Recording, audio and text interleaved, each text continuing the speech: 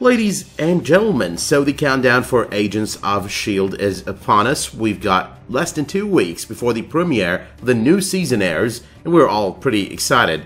And I'm talking about the fans of Agents of S.H.I.E.L.D. I know humanity in general is not too excited, just so I don't get those kind of comments down below.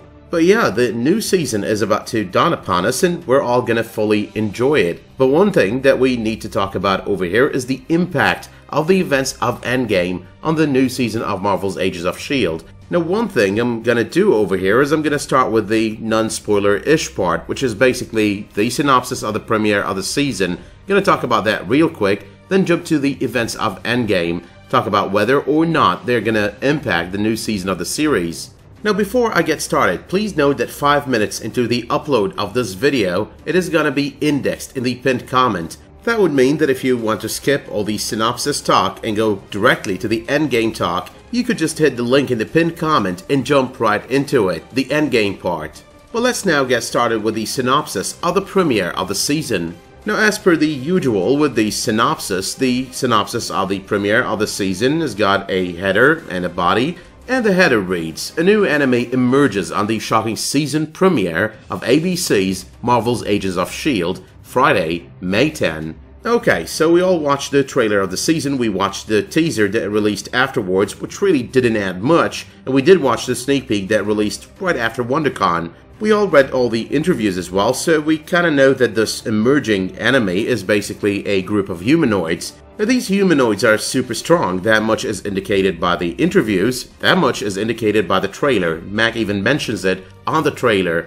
Now, among these humanoids is the new Phil Coulson, or the new character portrayed by Clark Gregg, and the name of the character is basically Sarge. Now, I did talk about Sarge, I did talk about how he might have something to do with a demonic dimension, like basically Sarge from the comics, and that might lead up to bringing back the Ghost Rider on the upcoming season. Now, just so I don't get your hopes up when it comes to, the Ghost Rider showing up on the upcoming season, there are 2 things to consider over here. Number 1, the fact that Gabriel Luna is starring in the new Terminator movie, and number 2, he could not have filmed anything during his filming of the new Terminator movie because the new Terminator movie was basically filming outside the US, and it was filming in parallel throughout the period that Agents of S.H.I.E.L.D. Season 6 was actually filming. So, if I'm right about Sarge, and the upcoming season will give us the Ghost Rider once again, it's not happening at the beginning of the season, it's not happening in the middle of the season, but rather close to the very end, maybe even just the finale. But just remember over here, all of this is pretty much based on the idea or the theory that Clark Gregg is portraying the role of someone who's basically connected to a demonic dimension, to a darker dimension. Now, based on everything that's been stated so far, there are 2 mercenaries on this season, Jacko and Pax, and both of them do seem to be part of that humanoid group. There's also Butterfly, and Butterfly is a new character, and she's portrayed by Brooke Williams. Brooke Williams is the actress who portrayed the role of Hannah Jones on the 3rd and 4th seasons of 12 Monkeys. Now, this one, we do know that she's working with Sarge because we did see that much on the sneak peek from the premiere of the season. That, though, was all the talk about the header and all the talk about that enemy that emerges on the premiere of Season 6, so let us take a look at the body of the synopsis. Scattered across the galaxy, the team works to find their footing in the wake of losing Coulson in the spectacular Season 6 premiere.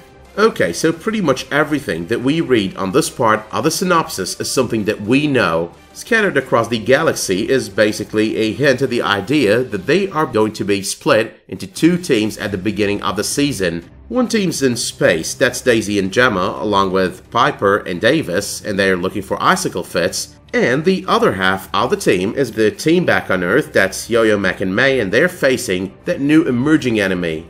Now, the other part over here, trying to find a footing in the wake of losing Coulson, that's about 2 things. The first one is going to be about grief, and we're going to be seeing the biggest doses of grief with May and with Daisy. And then with the rest of the team less Fitz, we're going to be seeing smaller doses, because I'm expecting this is going to take a huge toll on Fitz once they get him back. But the second one is all about the big surprise, the other Coulson, someone who does exactly look like their Coulson showing up out of nowhere. That's going to take a toll on them, that's going to hit them hard. But alright though, the starting list: Clark Gregg, Ming-Na Wen, Chloe Bennett, Liz Hanstridge, Ian DeCasticar, Henry Simmons, Natalia Cordova-Buckley, and Jeff Ward. Nothing odd about this, except if you did not know the fact that Jeff Ward has been promoted to a series regular for Season 6, then yeah, he's been promoted.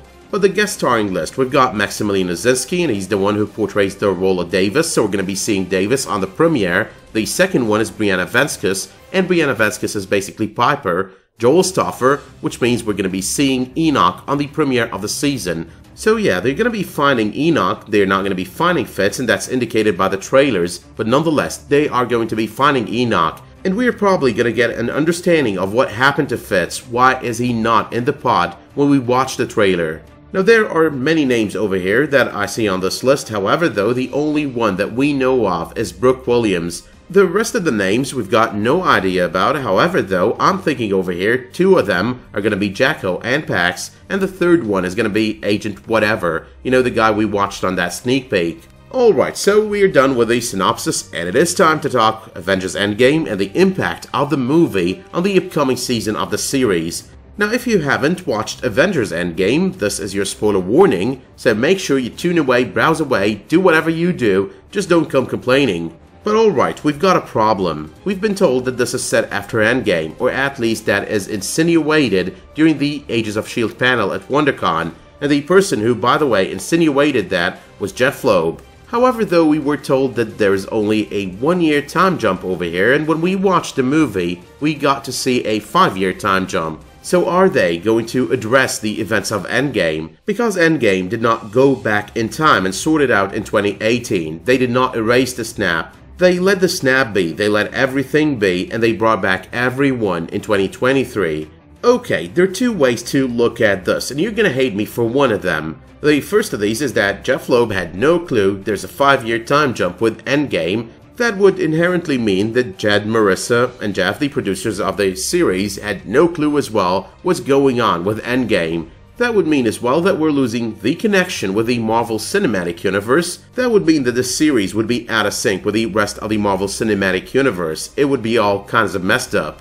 Okay, so there are certain facts that do support this kind of premise. The first of which is during the 100th episode panel last year, the producers did indicate that they only get wind of the premise of an upcoming Marvel Studios movie like 3 to maximum 5 months before the movie releases. Now a 5-month advance notice would make them privy to this information, you know, the 5-year time jump, around the end of November, and the series finished filming its 6th season around the beginning of December, like first 10 days of December. So best case scenario, there was no room to change anything. If we're gonna hear about it, we might hear about it on the finale. Like they basically changed a couple of lines on the script, like last moment. Now if that were to be the case, then the possibilities are endless, because they're gonna have to address that on season 7, unless they do a 4-year time jump. The other possibility over here is we're gonna get to see them, you know, slap a 5 years later timestamp on the premiere of the season, or we're just gonna have to accept it. However though, the question that remains over here is what's going on with Fitz. They haven't saved him in 5 years, he might not have been snapped, so what's going on with him? What happened to him throughout those 5 years? But there's another option to deal with all of this. They're already filming season 7, so they could go back and film some scenes for season 6, and these scenes would basically act as a referencing point. They reference Infinity War, they reference Thanos, and they talk about all the people that they lost in the process. Okay, the team is still intact, lucky them, but they lost other agents. Another option over here is Jeff Loeb knew all along and he was just lying. He didn't want to spoil Endgame, so he was basically telling us it's a 1-year time jump, and the reality is it's a 5-year time jump. I know, some of this is really depressing, some of this is really sad. Marvel Television and Marvel Studios are kind of separate entities. So no matter how much they try to work together, no matter how much they try to stay in sync, to a certain extent of course, they are bound to mess up. But let us though talk option number 2. Let's assume that they knew it all along, they worked it out in such a way that they were working the snap into all of it. Okay, so the question is, how would they do that? There are multiple ways they could do that. They could start with a 1-year time jump and then do a 4-year time jump. In this case, they could sacrifice Deke, because during WonderCon, Jeff Ward did state that he's not on the first episode, or at the very least, he did insinuate that. Haven't watched that thing in a while, so I don't remember exactly what were the words used there, but they did indeed indicate that he's not there on the premiere of the season. But that's just option number 1, and I think option number 2 is the more viable option over here.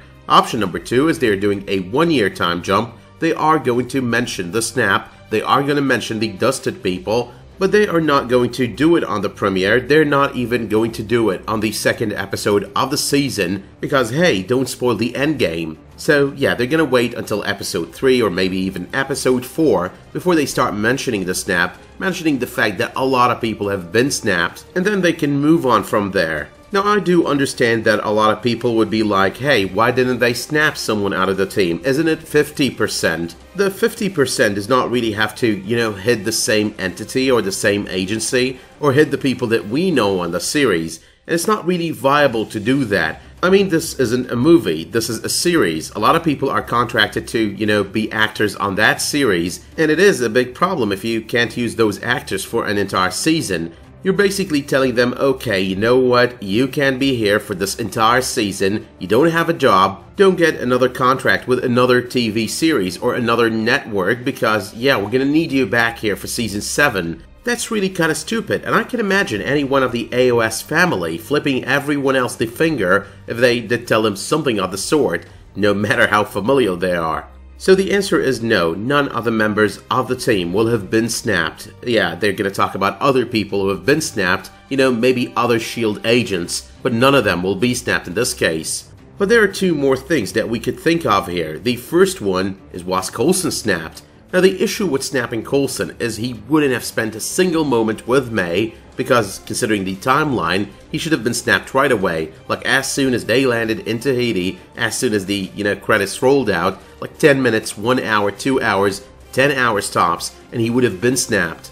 Now that would contradict with what May said on the trailer. We got more than we wished for. That wouldn't make any kind of sense. Now I know that a lot of fans are insisting that Melinda May is pregnant with Coulson's child, but I don't think that's the case. Considering the insane amount of action that we do see on the sneak peek to the upcoming season, it makes absolutely no sense. That was pretty much a recipe for losing the baby, like right away.